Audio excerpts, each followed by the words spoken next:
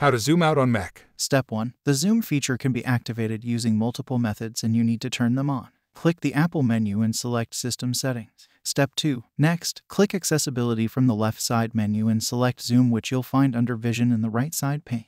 Step 3. Toggle the switch next to Use keyboard shortcuts to zoom so that it turns green. After doing so, you can make use of 3 different key presses. Hold down the Option key at the same time as you press Command and the equal sign and you will be able to zoom in.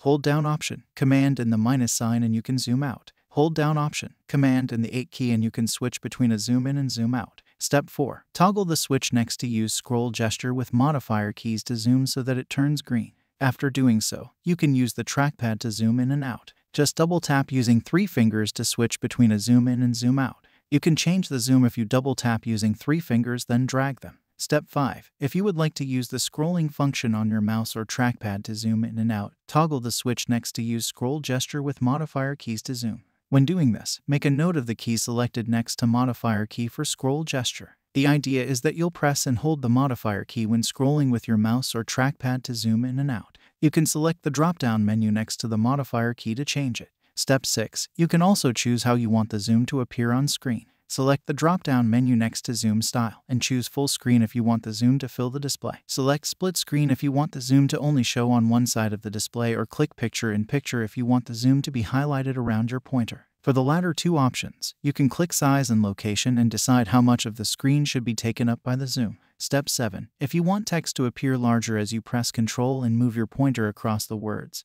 then toggle Hover Text so that it turns green. You can select the eye icon next to hover text to fine-tune this feature, for example, by changing the text side of zoom text.